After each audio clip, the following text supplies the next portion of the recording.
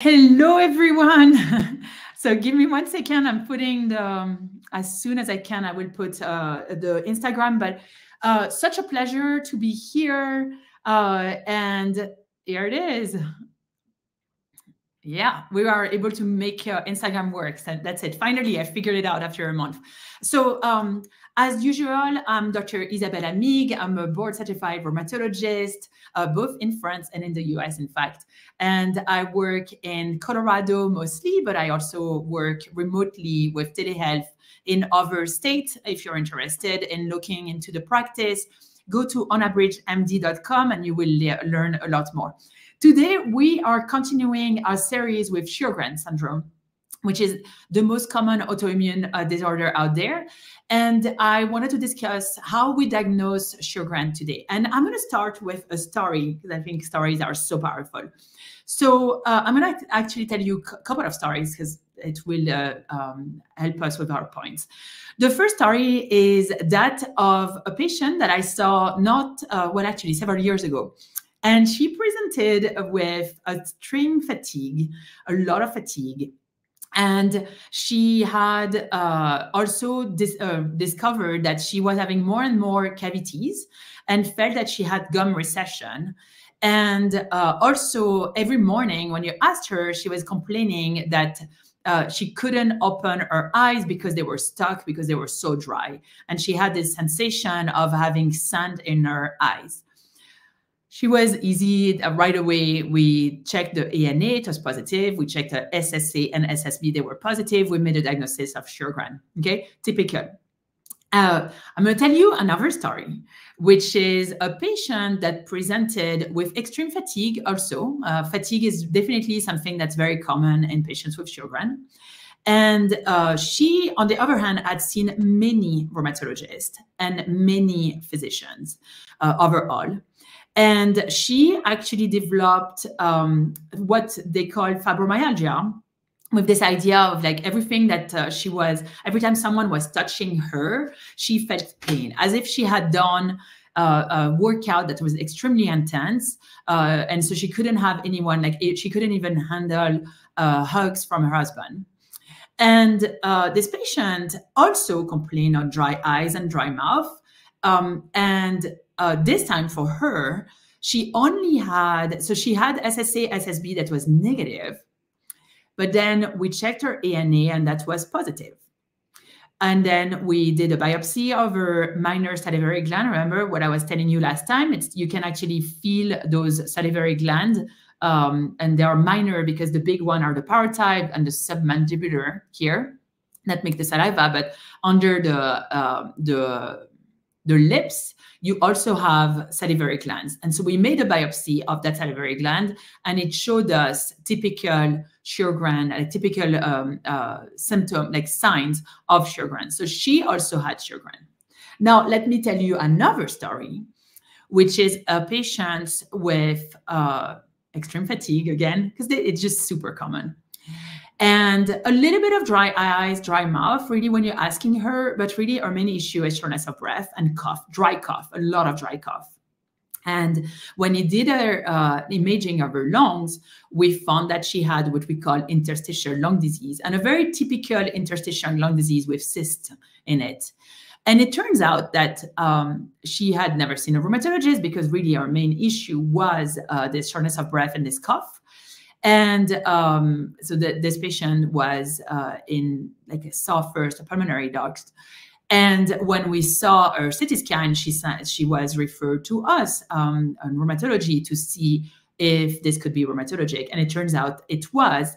And it was also another manifestation of Sjogren. And in her case, SSC, SSB was also positive.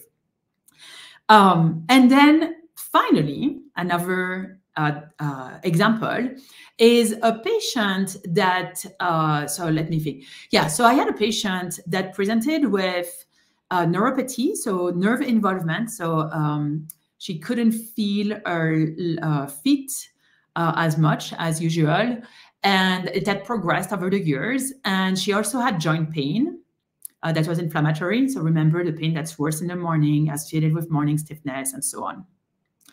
And this patient all the autoimmune, so she thought she had an autoimmune, and she had actually looked online, and she was like, I have dry eyes, I have dry mouth, I also have this neuropathy. Can this be Sjogren? So she actually is the one who came up with the diagnosis. But her first doc was like, no, this is not Sjogren because you're positive, you're negative ANA, you're negative SSA, you're negative SSB. But actually, when we did the biopsy again of the minor salivary gland, we found that she had indeed Sjogren, like it was consistent with Sjogren. All right, so all of those patients have Sjogren. Some of them are worse than some others. So the one with the severe neuropathy, the one with the lung disease, those are more severe than the one that have just dry eyes, dry mouth. But they all have Sjogren. So I'm going to refer you back to the first to see like what the symptoms of Sjogren's are. You can look at it under Rheumatology 101 on the YouTube video that they leave there. I don't know that they leave on Instagram, but they'll definitely leave Rheumatology 101 by Dr. Amigues, A-M-I-G-U-E-S. You can look at that live from last week for all of the symptomatology, like all the signs of Sjogren. I think right now what I want to focus on is how do we diagnose Sjogren? So let's say you or your rheumatologist or your primary care physician is thinking, oh, I think you may have Sjogren. How do we make a diagnosis? So you can look at the classification criteria.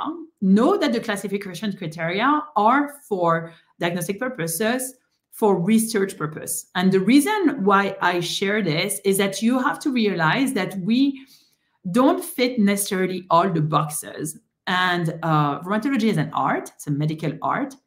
And it might be that you don't feel necessarily those criteria. So you could not go into a study that needs you to fill those criteria, but that doesn't mean necessarily that you do not have Sjogren. You may not feel all of the criteria for Sjogren, but you feel many. And that's enough for us to say, well, you probably have Sjogren, so we're going to treat you as such, right? So you can look at that. And what we see in those criteria is that we put numbers depending on the symptoms that you have and what they mean for us for Sjogren. Again, those criteria were created by experts, meaning that they are not perfect. And we change criteria as time goes when the science is advancing. So for example, lupus criteria have changed many times over the years because science showed us some new things, so that you can have lupus with a negative ANA if you have lupus nephritis. And that's kind of the same in Sjogren. You can have Sjogren with negative ANA, negative SSA, SSB, or negative rheumatoid factor if you have evidence of symptoms that are consistent with Sjogren, and then you have a biopsy that's consistent with Sjogren as well, okay? So that's really important. Number one, you don't need autoimmune antibodies if you have symptoms that are very consistent with Sjogren and you have a biopsy consistent with Sjogren.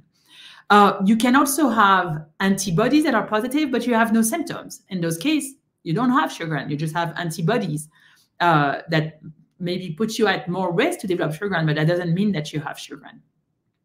So in general, what in rheumatology we do to make a diagnosis is, and in Sjogren particularly, is that you're going to go and you're going to ask all of those questions to see what symptoms do you have. And those symptoms are going to make us think, okay, maybe this is Sjogren. So the dry eyes, the dry mouth, the dry vagina, the fatigue, the joint pain, and so on, the neuropathy, the lung disease with interstitial lung disease with cystic changes. Those are things that are going to make us think like, this looks like Sjogren, it's behaving like Sjogren, right? And then you're going to look at the blood work.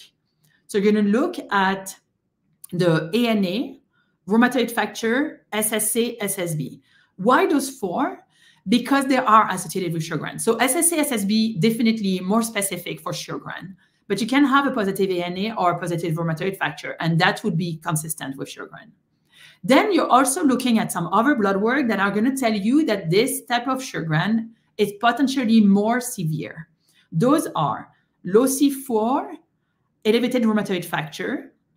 And why? Is because those two are associated with cryo, which is a protein, remember, it's the protein that can basically agglutinate, so it cryoprecipitates due to cold, for example, okay? And those patients who have cryo, rheumatoid factor, or low C4, and rheumatoid factor and low C4, by the way, are a good way for you to know that you could have cryo, because that's associated. And low, so I said low C4, rheumatoid factor, or cryo. Those are signs that you may be at risk for a more severe Sjogren. So we will want to see you every 6 months instead of every year once you're in, you have no symptoms. I like to see my patients more often, but if you're perfect, we still would like you to be seen every 6 months because you're more at risk. And then we would probably ask you to do blood work every 6 months because, again, you're more at risk. And when we say at risk is that, remember last time I was saying that one of the complications of Sjogren, because it is affecting the B cell, the lymphocytes B, one of the complications is lymphoma. That is also a B cell issue. Remember, so it's this proliferation of B cell that is not, you don't want to be proliferative. You want it to be done in a proper way, in a balanced way. And with Sjogren, it's not balanced. And when this imbalance go crazy, it can actually cause lymphoma. Not to worry, we have an incredible treatment also for that. But it's better to see it early, right? You don't want the fire to spread. You want to stop the fire at the beginning of the fire. And that is exactly what we can do when it comes to Sjogren, because we can actually look at that. And so we're going to check your SPEP and your immunoglobulin. So we can look at the number of immunoglobulin you have. And in your case, you would have more. In certain type of immunoglobulin. So for example, you may have more immunoglobulin G, for example. And that doesn't necessarily mean that your immune system is super strong. That is actually a sign that it's not in balance. So we want to look at that, okay? So we would look at that, and we can actually sometimes predict when you may develop, lymphoma. It's actually less and less common, lymphoma, which is good because we know how to treat your Sjogren more and more, okay? We'll talk about treatment next time. Now, the third thing is to do a biopsy. Look, if you have a positive SSA/SSB, if you have typical symptoms, I don't recommend biopsy. What is it going to tell me? Not much. And honestly, so in France, I used to do the biopsy and I didn't have much issues. Here, the biopsies are done and they are very deep because they don't want to miss. But I have seen a little bit of issues with it in the sense that you may not feed it or things like that. And so I keep the biopsies for patients where we need to know what's going on and we're not sure. And so the biopsy is actually super easy. Just cut the lip inside and you just take that little piece of this little bump that you're feeling. You just take a little piece and go for it and take that. And then you look under the microscope. Not you, the pathologist. And the pathologist is going to look for, remember, focus of inflammation as well as scarring. And that is what's going to tell us, yes, this is consistent with Sjogren.